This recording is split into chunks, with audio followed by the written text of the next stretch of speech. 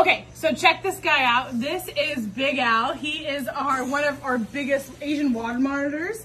So a lot of times he actually hangs out at a church. It's called Saddleback Church. It's in our area.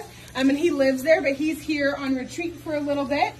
He is in the same family. This is Rusty's brother. They're from the same clutch of eggs, which is super awesome and super fun.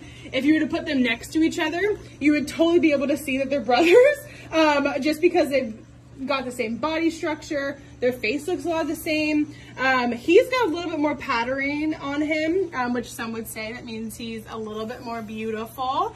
But what's interesting is even though they have the same body structure, it's still like a little bit different. So gAl here got the height, the length with him. So he's like super, super big. Let's see if we can, he might even be, I wonder if he's taller than I am, because you're huge, dude, with your tail. Let's see. Maybe? Yeah, a little bit? I don't know. Kind of about the same, I don't know. I think we're about the same height. But Rusty is like wide. That boy is thick. So, but he doesn't have quite the same amount of length. They are both about 12 years old or so. Like I was saying, they were hatched here, which is really cool. We've got a couple different generations of it, which is awesome. But this is our oldest generation of these guys. Come here, dude. Come here, come here. They are big guys. Let me see if I'm going to hold them for you guys to see. Move him back a little bit. But this guy, he has got some major weight on him. I'd probably say he's about 100 pounds or so. You can tell he's got good big old claws for not climbing. These guys do not climb, but when they're this big body, they don't climb. If they're a little bit smaller body, they totally do. But what he'll do with those claws a lot of times, no, dude. He wants to go back in his enclosure. You want to go back in?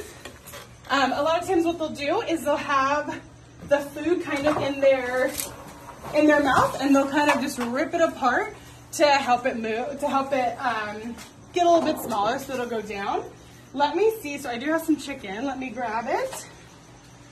See if he'll eat. Not gonna lie, I did feed him before this video, so I'm not expecting him to eat, but a big guy like this doesn't always turn down food.